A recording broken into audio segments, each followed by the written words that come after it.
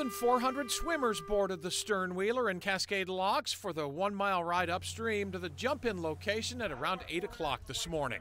Swimmers of all shapes and abilities would be led down the river, as they have been for more than 2 decades, by Fred the Inflatable Alligator, who quite frankly has seen better days. The silicone, yeah, Fred's in sad shape. This is his 26th year. Fred's showing his age. Fred may be showing his age. 87-year-old Franklin Alvey of Portland is not. Franklin is the oldest registered swimmer this year. He was a scout swimmer in the Marine Corps that entailed a 10-mile swim in the ocean, and Franklin says he's never stopped swimming. He's 87, but there's nothing at all old about him. Primarily, I just enjoy the swim. I'm not a fast swimmer. I'm primarily endurance, but I just enjoy it. Both Fred and Franklin were the first swimmers into the 72-degree water.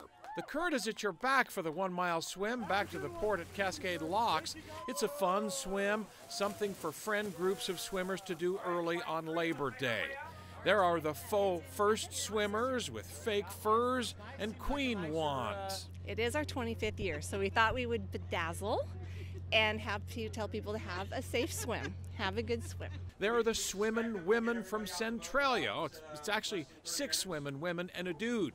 Now, do you swim fast? Do you talk to each other while you're swimming? Do you goof around while you're swimming as a group? I think all of the above. You know, we just stick together. We're a team. We finish this as a team. So. And every fast car should have a nice hood ornament. That's where Clark de Beauvoir comes in from Vancouver, sporting one of just a handful of Speedos today on the course. I always threaten to wear a Speedo, and I never really follow through on it, but you got to think it's going on here, right? When you're in your Speedo, it's as freeing as the size of the garment. You're just free. 3, 2, 1. Beautiful morning to be free under the early morning sunshine of the Columbia River Gorge for the 76th annual Roy Webster Cross-Channel Swim.